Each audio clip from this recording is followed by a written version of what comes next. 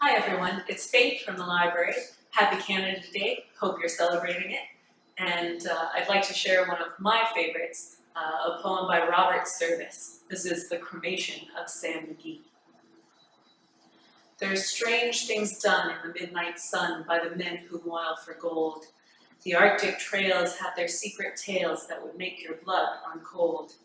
The northern lights have seen strange sights, but the strangest they ever did see was that night on the marge of Lake LaBarge, I cremated Sam McGee. Now, Sam McGee was from Tennessee, where the cotton blooms and blows. Why he left his home in the south to roam round the pole, God only knows. He was always cold, but the land of gold seemed to hold him like a spell, though he'd often say in his homely way that he'd sooner live in hell. On a Christmas day, we were mushing our way over the Dawson Trail. Talk of your cold, through the parka's fold it stabbed like a driven nail. If our eyes we closed, then the lashes froze till sometimes we couldn't see. It wasn't much fun, but the only one to whimper was Sam McGee. And that very night, as we lay packed tight in our robes beneath the snow, and the dogs were fed and the stars o'erhead were dancing heel and toe, he turned to me and, "Cap," says he, "I'll cash in this trip, I guess. And if I do, I'm asking that you won't refuse my last request." Well, he seemed so low that I couldn't say no. Then he says with a sort of moan, "It's the cursed cold and it's got right hold till I'm chilled clean through to the bone. Yet 'tain't being dead, it's my awful dread of the icy grave that pains. So I want you to swear that, foul or fair, you'll cremate my last remains."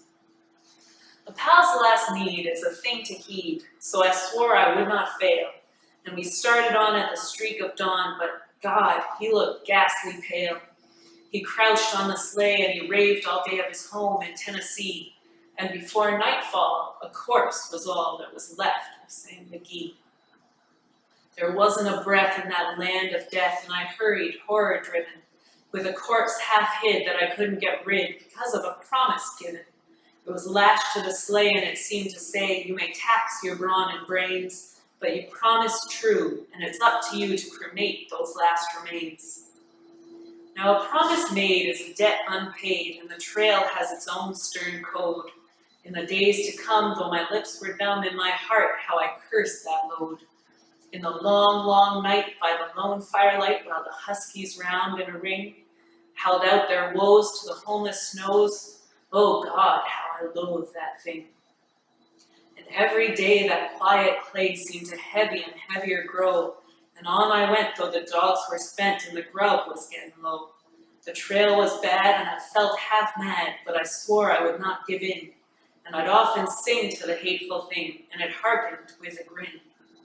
Till I came to the marge of Lake LaBarge, and a derelict there lay. It was jammed in the ice, but I saw in a trice it was called the Alice May. And I looked at it, and I thought of it, and I looked at my frozen chum. Then, "Here," said I with a sudden cry, "is my crematorium." Some planks I tore from the cabin floor, and I lit the boiler fire. Some coal I found that was lying around, and I heaped the fuel higher.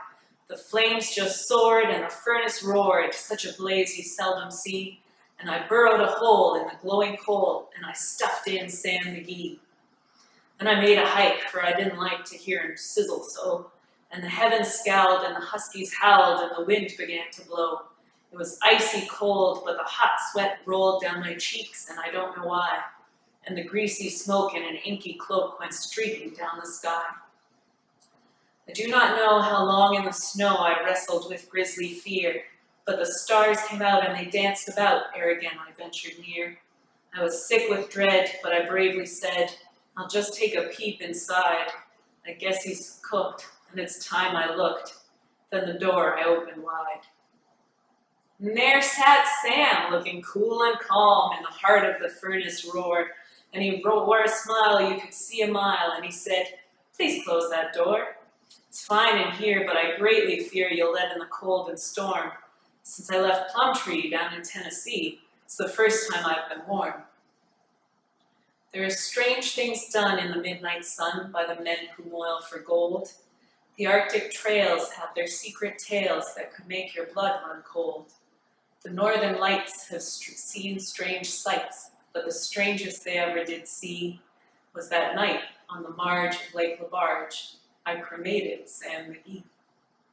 Happy Canada Day, folks.